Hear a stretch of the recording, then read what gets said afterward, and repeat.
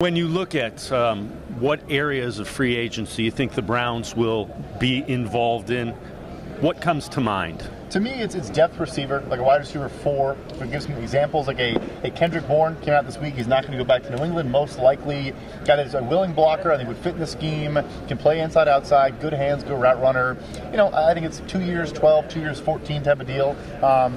Josh Reynolds, I know Josh Reynolds did not have the greatest NFC Championship game. It's funny, I tell you his story. Like, he was so money for them on third downs, possession guy, good wide receiver 4, locker room leader, very willing blocker on bubble screens and on running plays. But I know the game wasn't great. But he's a very, very good player. Like that type of marketed receiver, and then interior defender as well.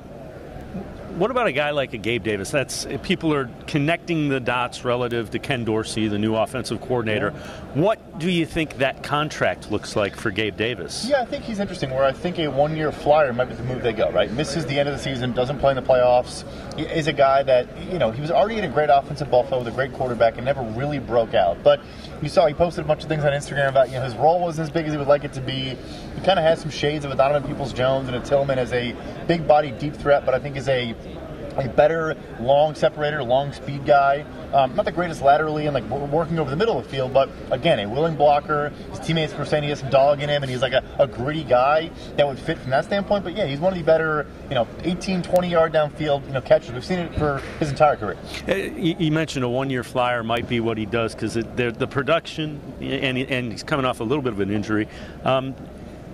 Any thoughts of what numbers were you looking at with that? I think 9 to 12 range, somewhere in there. Like 1 year, like a Will Fuller type deal was $10 million, $10.5 million a couple of years ago, coming out of Houston, same kind of profile, right? Like a clearly talented player that had big game production, even playoff production, but some injury issues, some, at times disappearing for weeks at a time. And Gabe Davis is a good football player, but there was that, even when healthy this year, just zero catch games out there. So I think you build your market back up, go to another good team. We know Deshaun Watson loves throwing the ball downfield. I think it's a good fit.